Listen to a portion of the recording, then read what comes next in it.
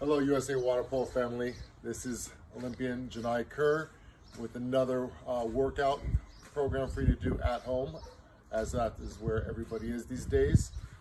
Really important that you do whatever you feel comfortable with.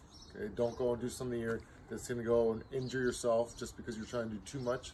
Know your limitations, but just try to increase them gradually. Okay?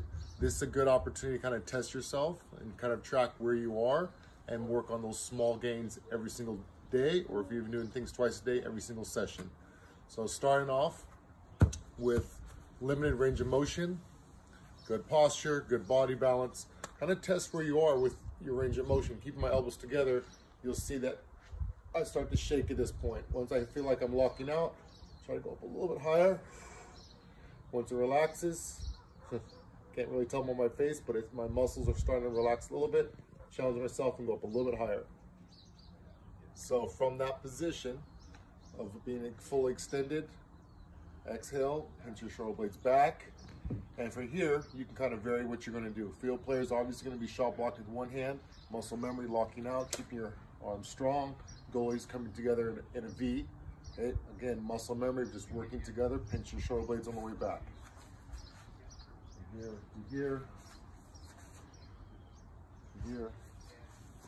After you get warmed up, you can kind of work on your speed, technique, locking out, how quickly you can get up, come back to your base position. You can imagine being with your hands in the water, back to here, but you're not going to go backwards. You're never going to be falling forward or anything else. So really kind of incorporate that into a full body workout. Again, keeping my feet wide as I squat all the way down. Try not to lean forward. Keep my upper body straight. Elbows into my knees. Open up my groin a little bit more, hand on the ground. Field players, imagine you're going not for a good pass, but for a bad pass. Goalies exaggerate even more. Extend this pinky all the way across to get that last little fingertip lob. And once you feel that stretch, place your arm on the ground and go to the other side. Now where it feels comfortable, but increase your range of motion a little bit more. Already, just from this one exercise, I can see I'm tighter on my left side than I am on my right side. So it's really important you stay balanced.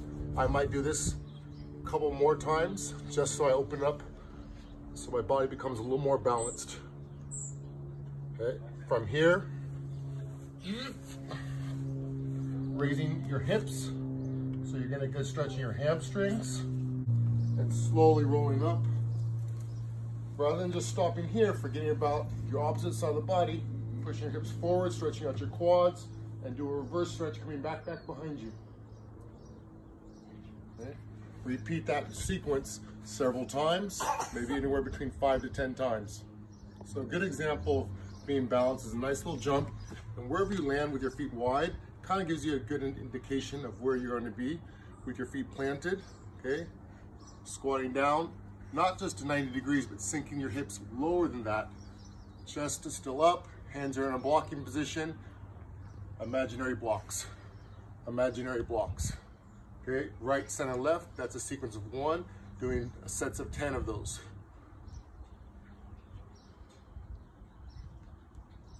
Perfect. The next thing you can do to kind of add to it is exaggerate how wide your base position is. Pull your hips back, so you're not focusing on bend your knees in, just really make sure you pull your hips back. You won't get as low, but you're gonna feel more stretch opening up through your groin. So again, from the side profile, my knees are not going forward, my hips are just going back, down, chest is still up, realistic imaginary blocking position, extend, block, extend, pushing imaginary water with my offhand every time. The extreme of this now is lateral movement, sinking down so my hips get lower than my knees, square my shoulders to imaginary shooter, base position, block, shift over, rotate, base position and block, shift over, rotate, base position, block. It feels as if I'm pulling water, rotating, squaring my shoulders and blocking. Okay. To exaggerate even more is rather than doing a typical lunge, it's going to be in line. Okay, this is a typical lunge in line. is to exaggerate it and step out to the side. So rather than going forward, I'm gonna rotate my hip as if I was egg beatering, coming maybe to step out at an angle to take away a shot from 2 meters or it's set. Don't let your weight go over your knees, squatting down, shoulders balanced, imaginary block, recover. Opening up, maybe now there's a cross pass going from the 4 or 5 side all the way over to the 1-2 side. Exaggerate how much you open up, rotate, imaginary block, hands together. When I recover, my left leg is still facing the same direction I started. Obviously you want to be balanced and do it the same on the opposite side. Right foot, facing forward the entire time, open up my hips, lunge out to the side, rotate, imaginary block.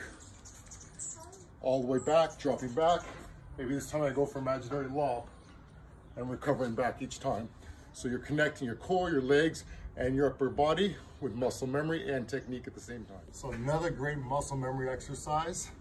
It's gonna work your plank, your core, but also shoulders. I'm going into your biceps and forearms. Arms out straight, and just hover off the ground. Hold this for 5 to 10 seconds before you relax, and then come right back up. Okay. What this allows you to do is build up that strength and stability at an angle where you're going to come forward to block and control the ball without swinging, without coming too far forward, just stabilizing as far extend as you can. If you need to start off a little bit more narrow and then get stronger, you can do so. Great exercise for your hip flexors and your glutes is to work egg beater motion where you're coming up, raise your ankle as high as possible, pushing down and around. Up, out, and around. Up, out, and around. Up, out, and around. So you're not just pushing down towards your heel, so you're actually trying to move imaginary water inside your thigh. So when I'm kicking down, I'm not kicking here, I'm rotating my foot up. So resistance would be on the inside of my thigh, the thickest part of my leg, so I make that egg beater motion in. Another little good exercise is do the breaststroke kick as you're stabilizing your core. And as you feel more comfortable doing this motion, you can go without using your hands, lowering your shoulders, coming back up. I feel a little snap, crackle, pop in my hips as I do this. Next thing is just going lateral touches, shoulders and legs off the ground, sliding touch one knee and the other knee. So small little movements through your obliques, and you'll feel it within the first 30 seconds. Try to push through for 45 seconds to a minute for each repetition. So going back to pump fakes, whether you have a smartphone with a camera or anything else, film yourself so you make sure it looks realistic. Not just starting off with what you think is good, but really exaggerate it. Increase your range of motion. Widen your stance. So as you come for your pump fake, you're not just moving your arm, you're actually using your entire body. My leg is coming up and I'm rotating my hip. Up and rotating my hip. So if you look at my right hip here, okay, as it rotates, it's coming to here. My arm is still behind, so if I do it full motion, I can't do anything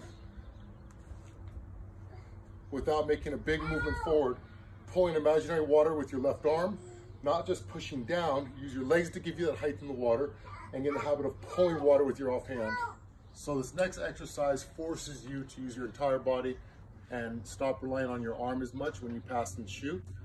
If you have a piece of PVC pipe at home, it's ideal, but you can honestly use a broomstick, Swiffer, any type of pole.